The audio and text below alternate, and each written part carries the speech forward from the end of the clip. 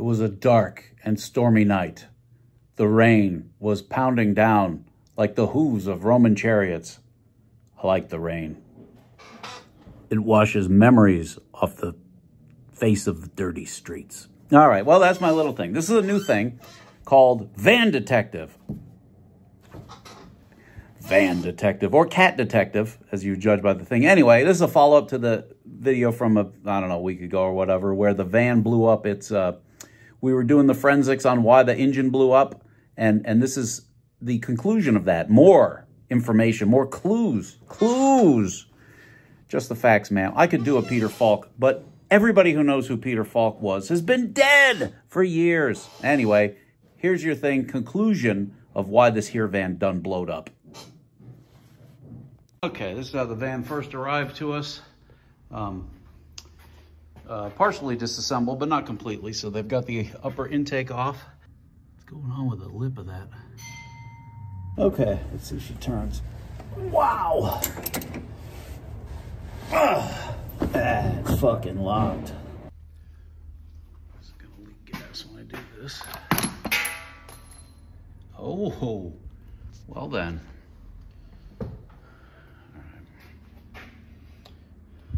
See that? Oh, that's all melted. All 6 runners are deformed, as is the bottom of that. And this whole surface here outside of the gasket is also melted. What took this engine out was overheating. Now the question is, why did it overheat? It's something I don't know at the time I'm making this video. I don't know why it overheated. All right, kiddies, well, here I am in voiceover. This section, as you can see, is sped up because it's just not all that interesting. There's a fat guy in the frame putting a motor in. That's exciting. Well then, I say we got some kind of problem. Yeah, I can get this up here without having my goddamn face in there. It's hitting me in the face. That's going to be a split radiator. Almost certainly. It's sprayed in my eyes. Okay, so this is pretty straightforward. What the cause of this was.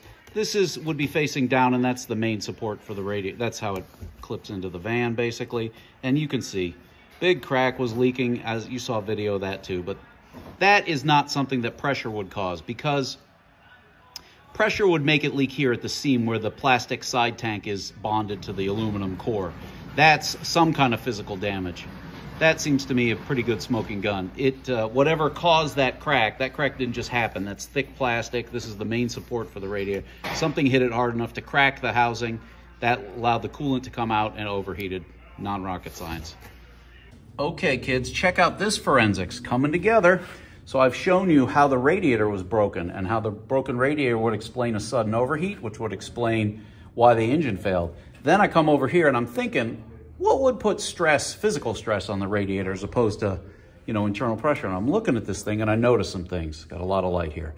See that white piece? That is it supports the cross member. And it is tipped back, farther back than it should be.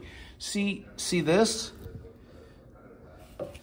This area right here, that whole piece should be flat.